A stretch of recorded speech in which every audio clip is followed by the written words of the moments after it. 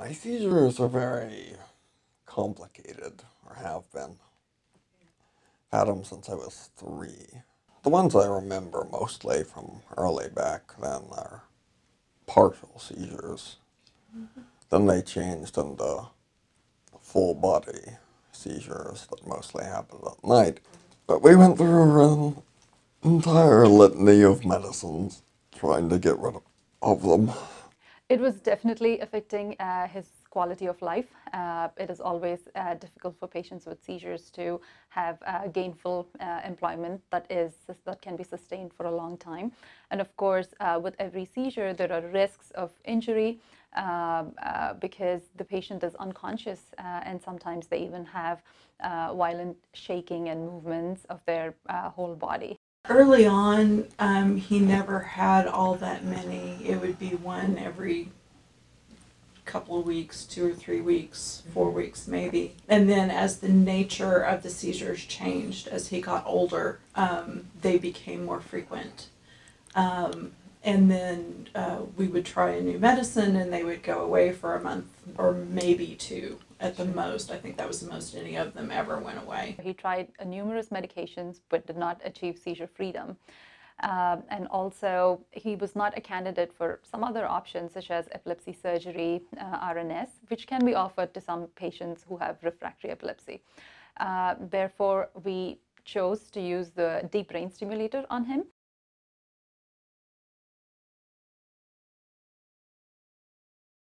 Deep brain stimulation is the good option or best option for patients when seizures come from different parts of the brain. So we just saw first patient, Mr. Howell.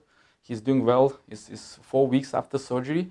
Also, I'm very happy we have all important tools to make this surgery successful. We have a robotic assistant. We have a special guiding tubes, and we place the battery, implant the battery below the collarbone. So, and those wires connect to those contacts implanted in the brain, and the whole system is hooked up. And then we can start stimulating. It's an exciting time because we are the only level 4 comprehensive epilepsy center in the state of Arkansas.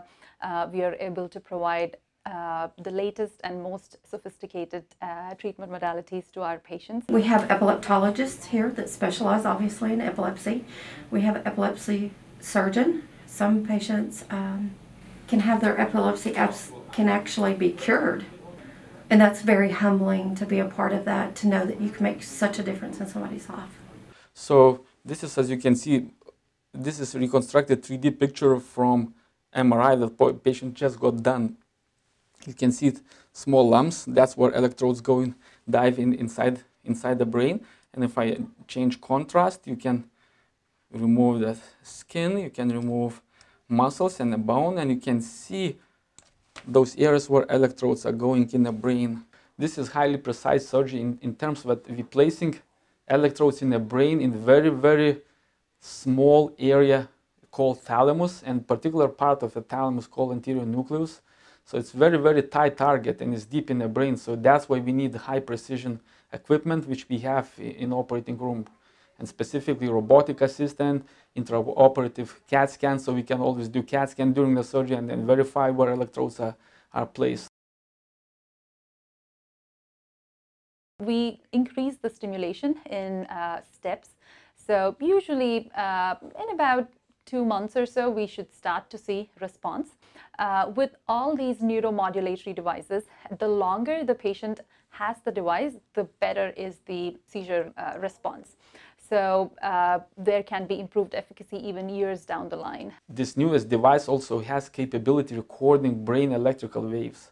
So besides patient telling us when he had seizure or aura, we can also check on device what was happening at the time in the brain. One of the hopes for the DBS is that it will help control his seizures to the point that we can turn the VNS down.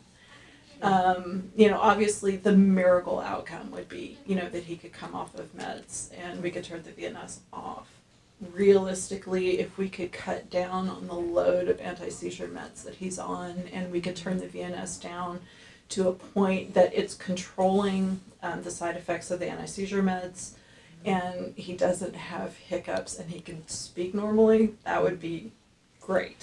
There are a surprising number of things that you can't do in society if you have active seizures, which you learn about if you live in a farming community.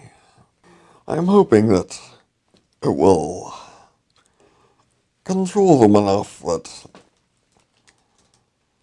I suppose it's not that I get back the time that was wasted because of all this, but I can at least do the things I've always spent time wanting to do.